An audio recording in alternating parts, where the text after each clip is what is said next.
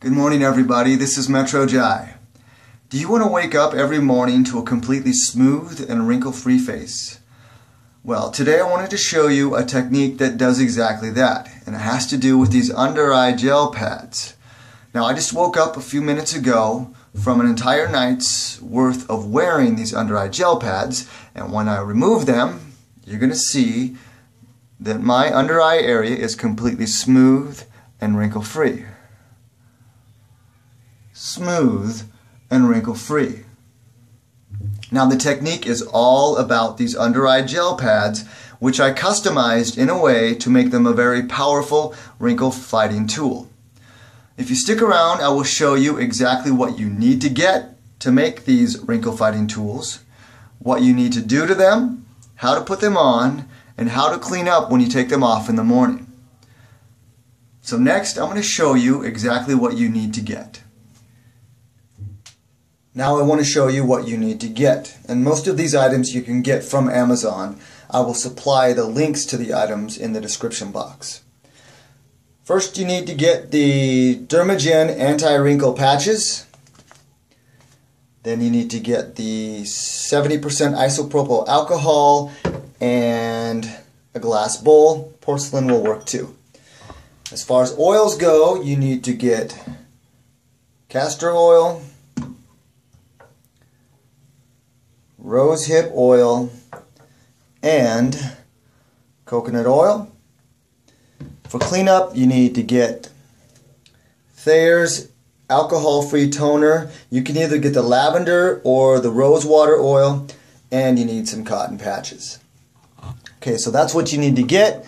Next, I'm going to show you what you need to do to the gel pads to make them a powerful wrinkle-fighting tool. Okay, now we're going to condition the gel pads. Now, the problem with the gel pads when they're new is that they are actually pretty sharp on the edges compared to your skin. So if you just took these gel pads and put them on their face as is out of the box, these will actually leave gouges in your face when you woke up in the morning. So what we're going to do is we're going to take the 70% isopropyl alcohol and put it in a bowl. Put in about 1/2 inch, 3/4 of an inch, and we're going to drop 2 new gel pads in the alcohol. And what this is going to do is soften up the edges so that when you wake up in the morning and peel these off, it's not going to leave those gouges in your face. So the pads that are in the alcohol now, we're going to let them sit for 2 hours. I'm going to come back in 2 hours and then show you what we need to do next. Okay, the gel pads have finished soaking in the alcohol for 2 hours, so it's time to fish it out. Now, this gel pad is softer than before it went in, and that is really the secret to this technique, is making a nice soft gel pad. So let's go ahead and put some soap on the pad, work it all in, rubbing it around, getting all the surface area nice and covered with soap, and then rinse off with water.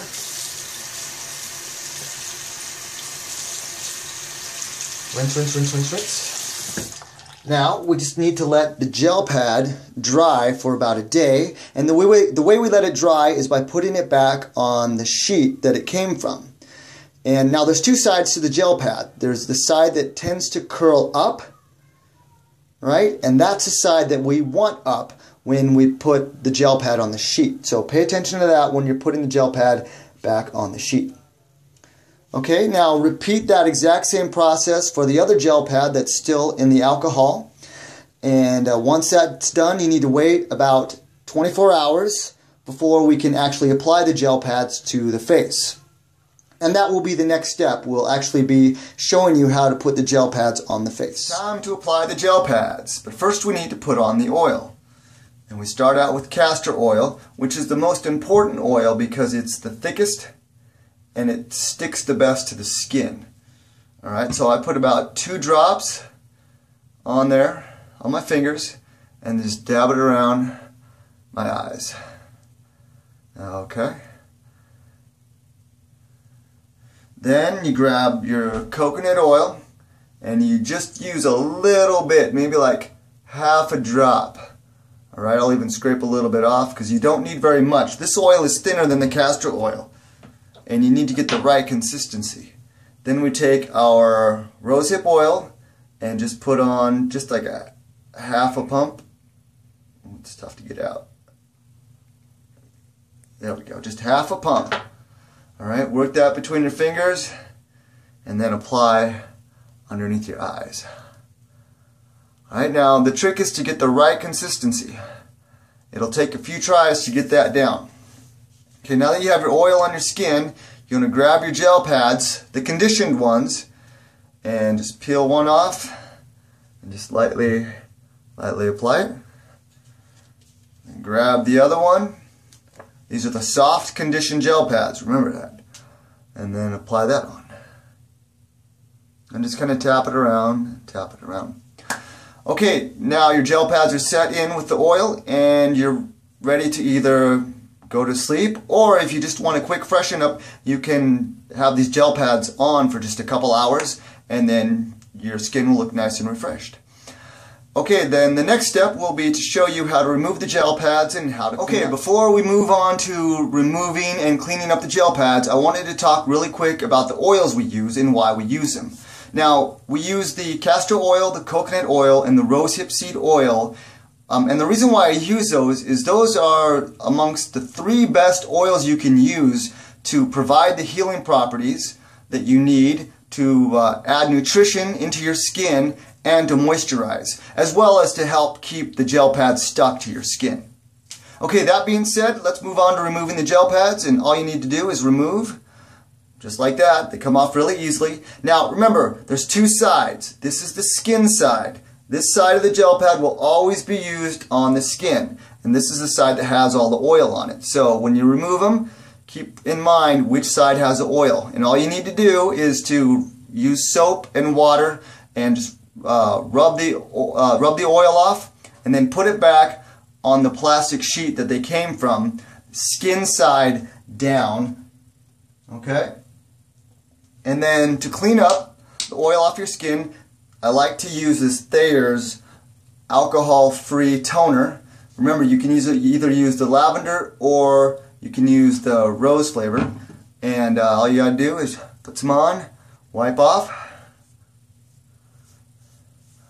and there you go. Wipe it off. You'll notice that you don't have any creases in your skin. All your fine lines and your wrinkling are completely gone, and you'll get those benefits for, these benefits usually last for a good 8 hours for me. Alright, so yeah, that's just how to remove and clean up. The next video I'm actually going to show you just some hints and tips and some whatnots, just so you can have a more better idea of how this whole process works. Okay, I wanted to give you just a few hints and tips and just general ideas on how to use these gel pads. Probably the most important thing to realize is that the gel pads get better the more you use them. They will actually get softer and softer as you use them throughout the nights. But when you first use them, maybe for the first couple nights, you'll actually notice when you peel them off in the morning, there might be the slightest little indent around the edges of the gel pads, but those easily massage out within a couple minutes. Next, you want to make sure you remember always which side is the skin side, because that's the side you're always going to apply to the area underneath your eyes. And finally, the benefits, the way it works for me is after I peel them off, I will have a good 8 hours where I am basically fine line and wrinkle free.